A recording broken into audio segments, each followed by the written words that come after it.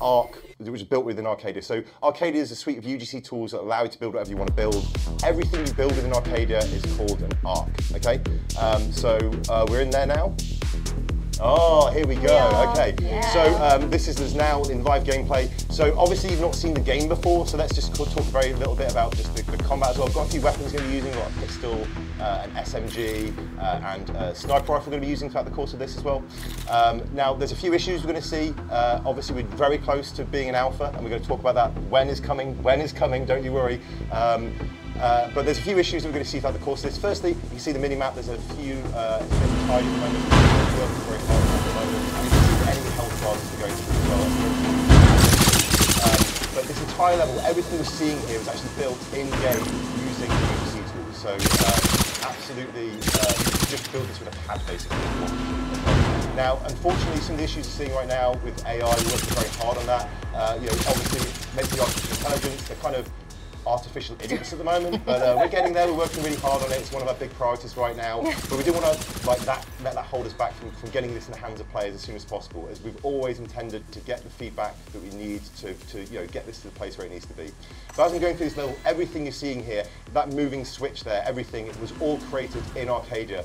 They're not prefabs, though we've got some elegant ways to allow you to share your creations. But this was all built by one person who decided how to make all these things animate and move, the switches and the doors, everything is all bespoke for this particular level, but it can all be shared as well. And we'd love to talk about all of that. We've got so many things to talk about when it comes to Arcadia, so bear with us. And I'm trying to talk and play at the same time. Nadia, can you maybe talk a little bit about what we're seeing? Yeah, absolutely. So the whole goal and objective about this level is that you need to work your way through a factory and kill all of the menacing baddies, so be careful.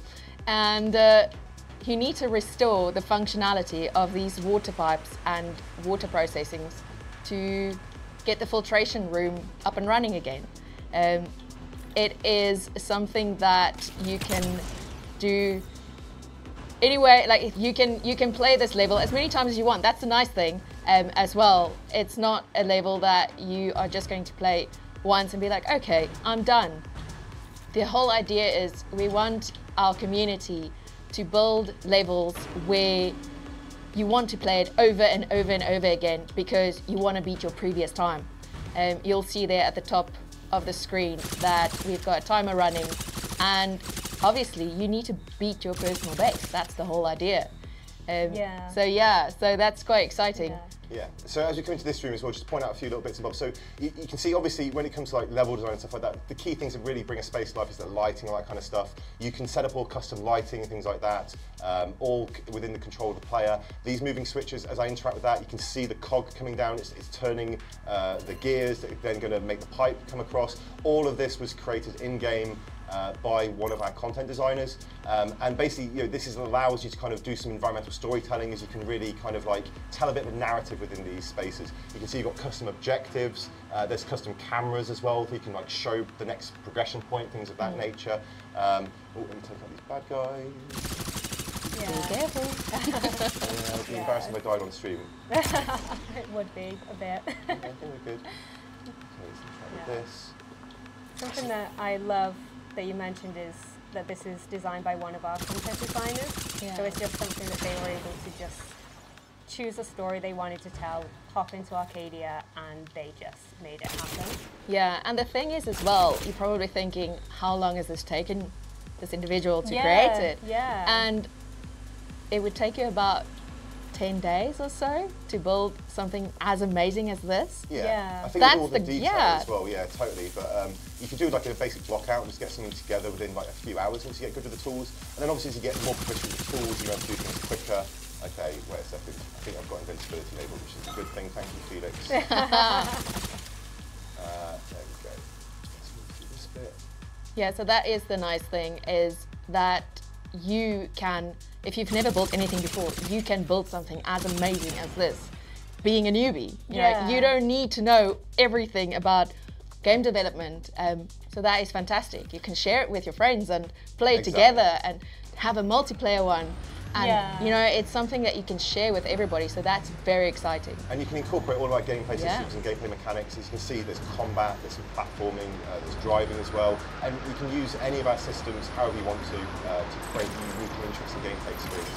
What we're really excited about is just kind of the creativity of all of you watching the stream, basically. You know, this has been a world built for you to shape and mold however you want to come in the form you're most comfortable, have the experiences you want to have. If they don't already exist, well, we'll give you the tools to build it yourself. And I think that came quite well considering I was talking. It's okay. It's all good. Oh, don't worry, I'm awful at driving. Well, I prefer to be on a keyboard and mouse, and I'm more of a PC gamer at heart, but it's all right. I don't mind a pad. There we go. Here. This just shows that anybody can do it. Exactly. Even me. If Adam can do it, anyone can. Okay, let's get the single shot rifle out, take out these last couple of guys. Here. Nice.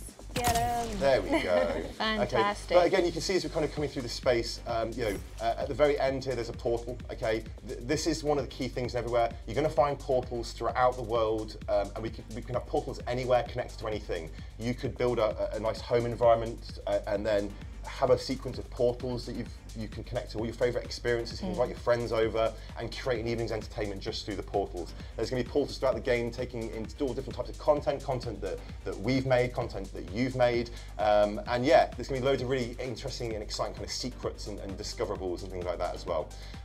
So again, just the things to emphasise, this was entirely built within Arcadia. Okay, you can build stuff like this, and I anticipate people eventually building things much more extravagant than this as well. You know, oh, yeah. The kind of love and attention that we see people put into their UGC projects. You know, we think you're going to build something really, really wonderful. And you know, we really want to be a disruptor in the space with this as well. We want to be very generous to our creator community. We want to really kind of like reward those who add value to the platform by creating great content. And ultimately, we see this as your world once we release this, once we get this out to public. And we want to kind of celebrate your creations. And you know, one of the things we're really excited about is maybe someone joins everywhere, as I know, maybe someone who doesn't really play games before or done game design before. That's the thing. And then they could build something, and then we want to celebrate them and make them a famous game designer. Wouldn't that be wonderful? So that would be the dream. Indeed, indeed, indeed. So I think that's enough gameplay for now.